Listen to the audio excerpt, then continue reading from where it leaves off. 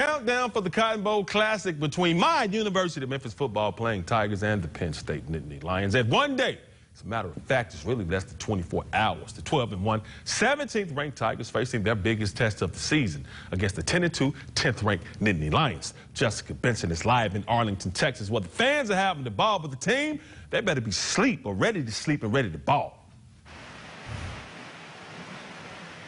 Thanks, Doc. I'm here at the Memphis Tigers team hotel, and yes, it is bedtime. And for Ryan Silverfield, he's now just one sleep away from making his collegiate head coaching debut. And at the Cotton Bowl, it's the first time it's ever happened with a man having his first game be this game. It is a wildly big stage for a man celebrating just his 3-week anniversary on the job.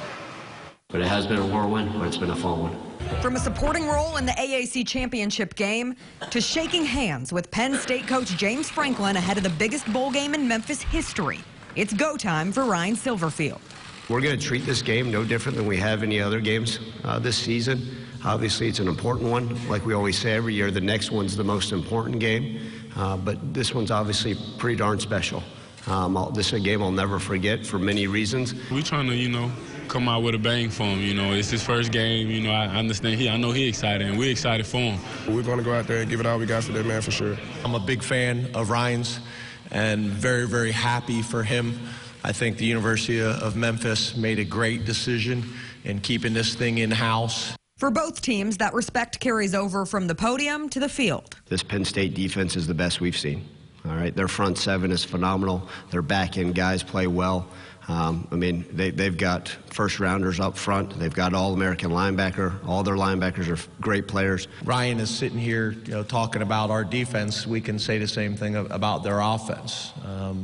Obviously, a quarterback that understands how to operate their system and plays with tremendous confidence. How explosive they are at the wide receiver position. How explosive and productive they've been at the running back position with a really nice 1-2 punch. For the man who called Memphis his dream job, taking home the Cotton Bowl trophy would be a dream start to a head coaching career.